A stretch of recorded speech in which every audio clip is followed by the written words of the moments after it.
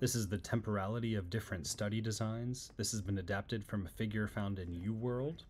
We have a time arrow here, and you can see past, present, and future delineated with different colors. First study design is clinical trials.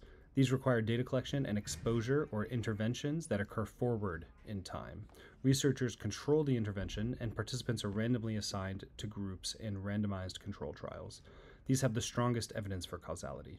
So they start in the present, you have a treatment group and a control group, and you compare for the outcome of interest in the future, again with the researchers controlling the intervention in randomly assigned groups. The next study design is a prospective cohort. In these studies, you have data collection and exposure assessment that also moves forward in time, and the exposure occurs naturally. It's not controlled. You follow participants to observe outcomes, and you obtain a relative risk in the end. This is good for rare exposures and multiple outcomes. So in these studies, you start with patients that have a risk factor and patients that don't have a risk factor, and you compare disease incidence. So you end up with an incidence and a relative risk. Next is the retrospective cohort.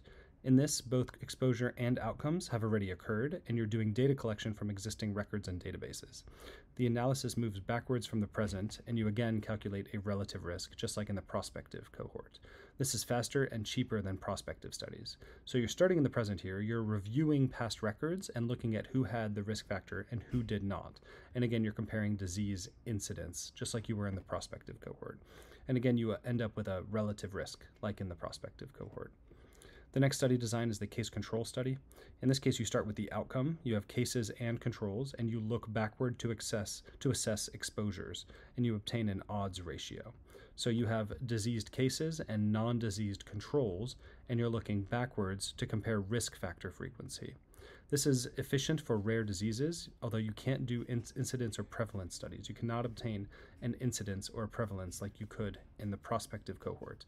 This is also subject to recall bias. There's also a cross-sectional study. This is when exposure and outcomes are measured at the same time point, and it provides a snapshot of the population. You cannot establish temporal sequence because they're both occurring at the same time point, and it's good for prevalence estimates. So this is all happening in the present. You have patients that do have a risk factor and that do not have it, and you can compare disease prevalence. But again, you cannot establish temporal sequence.